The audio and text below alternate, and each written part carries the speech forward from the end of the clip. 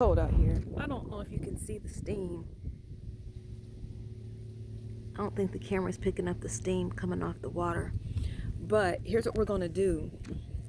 The solar kettle is a whole nother experiment. That's a bottle of kombucha that I have out here. So what's gonna happen is my daughter wanted to dye her hair blue. So we let her dye her hair blue. But when she was wearing her ponytail, it got blue on her volleyball shirt for pink out day. So we're gonna see if some soap can get the stain out. And here's the hair dye she used. Her hair is like light brown to a dark blonde.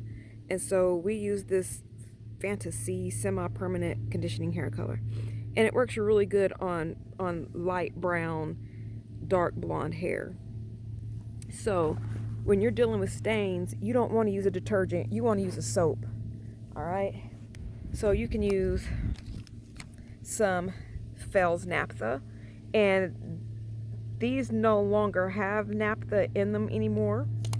You can use a soap like Zote, not a detergent, a soap.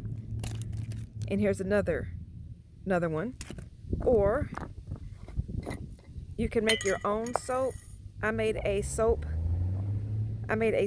powder here using lye and coconut oil. Coconut oil based soaps are a beautiful, beautiful soap. That's not for washing your body because you'll come out ashy, but you can still wash your body with it. Nothing will happen to you.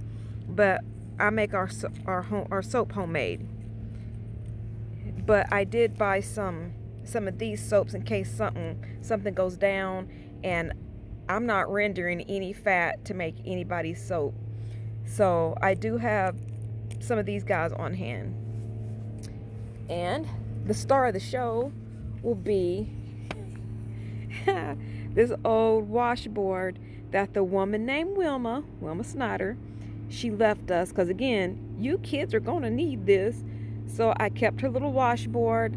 I don't know if this company is still in business. It's the National Washboard Company, and it says Chicago, Saginaw, Memphis. So yeah, her little washboard. Usually small ones like this are for intimates.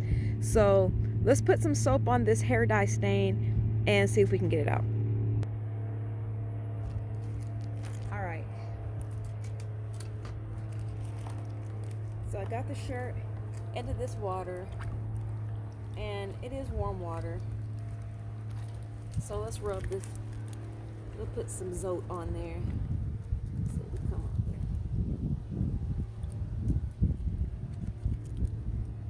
I don't know if it'll come out because I've never tried to get hair dye out. I can get mud stains and grease stains, grass stains, blood stains, but I don't know about dye. I think that's all of it there, just around the neck.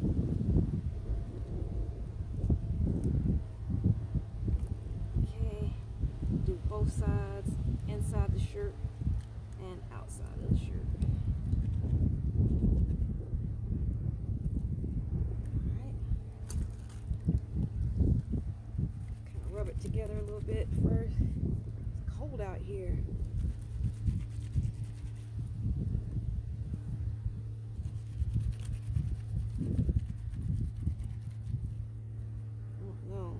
And I don't want to mess up the neck of her shirt. I don't want it to be all cattywampus. The heck, it might. Beggars might not be able to be choosy.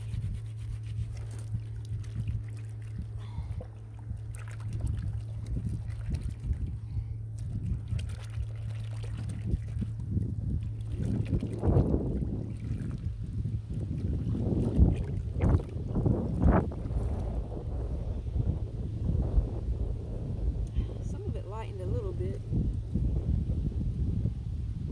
not using Fells. I already got a Fells open. Let me go get my other Fells. Alright. I didn't want to open up my new pack of Fells, so I still got my old pack. Now these two bars will probably go into the camper since they're open, so that way they'll always be in there, because we just cleaned out the camper. So now we got to get some more stuff in it, some more winter stuff, in case we got to roll out. We'll have bedding, the proper bedding in there. Okay, let's give this a good, and then I will run it through the wash like normal, and I will hang it up to dry so that the sun can bleach it. Sun is a great way to bleach stuff. I don't know if I can get it out. Guess we find out. Okay, let's get the board to it. Get a little scrub.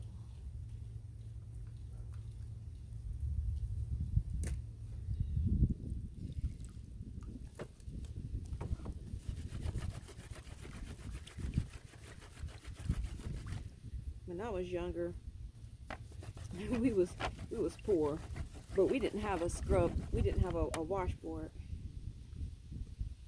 We just filled up the bathtub. Well, my mom filled up the bathtub, and she put all the clothes in there.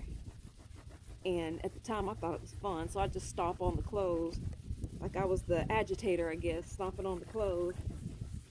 And my mom would wring out the clothes, and then we would. Sometimes, if we had a little extra money, we could take them to get them dried, but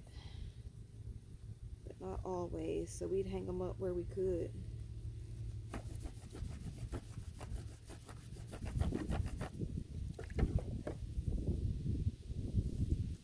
Coming out. The blue is coming out. That looks nice. The only thing I worry about is that I stretched out the neck some, but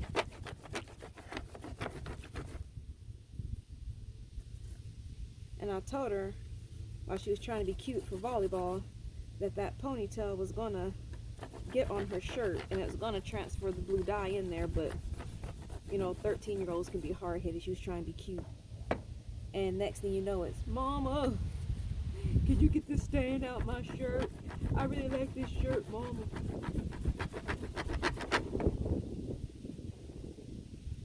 So even if it doesn't come all the way out, it's gonna come out enough. Let's put some of my laundry powder on that bad boy. Yeah, there we go.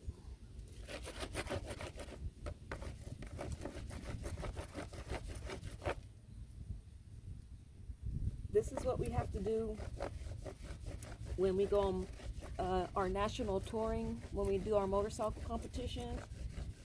We'll take the washboard in this little basin. Depending on how muddy it is, this is what we'll do. We'll put the clothes in the bucket and let them soak all the mud off. And we don't, like, if we stop at a campsite, we usually try to stop at a campsite at least once, because it has laundry services, so we can, you know, get our clothes washed and dried. But I would never put our muddy clothes into someone else's washer. That's not cool, you know. So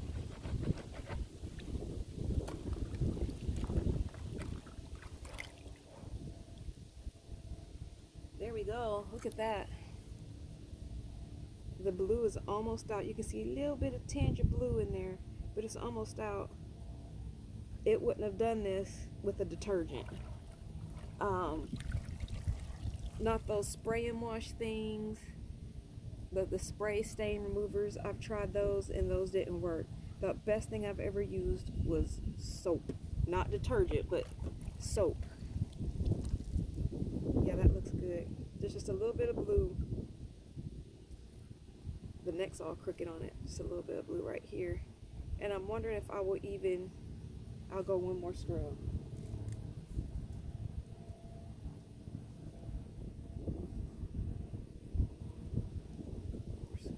Here.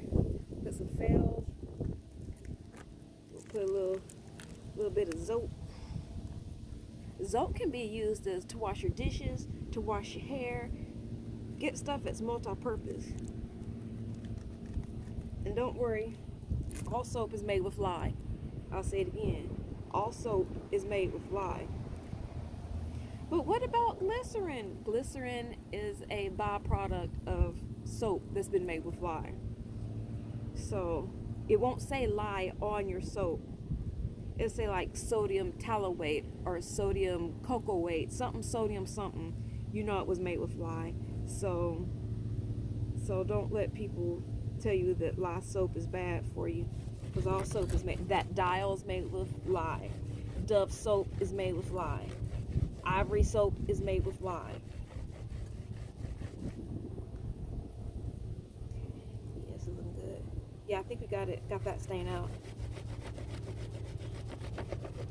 This washboard is the truth. Got me out here like Little House on the Prairie. That neck ring. Alright, so I just wanted to show how I get stains out. I'll do a recipe on how I make soap. I do it two ways, either cold process or hot process. So I'll show you cold process first, and then I'll do hot process. I do it in an old crock pot that I got from a thrift store, because I don't want to use things we eat out of to make soap with.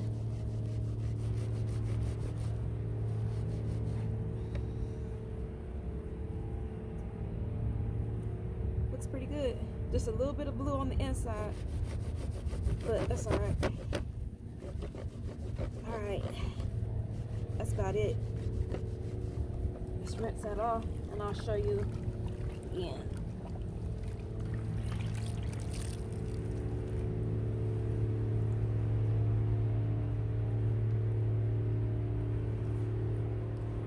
There you go.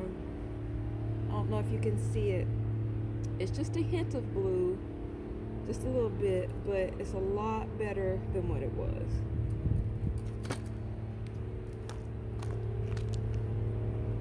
Okay, so I got this shirt off the clothesline. I let the sun bleach it, and the blue hair dye came off. That color you see, that's the green sheer behind it. See, that's just the neck behind it.